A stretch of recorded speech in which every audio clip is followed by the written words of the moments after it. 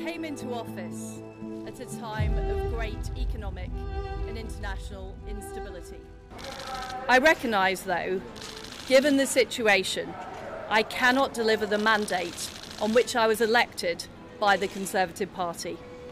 I have therefore spoken to His Majesty the King to notify him that I am resigning as leader of the Conservative Party.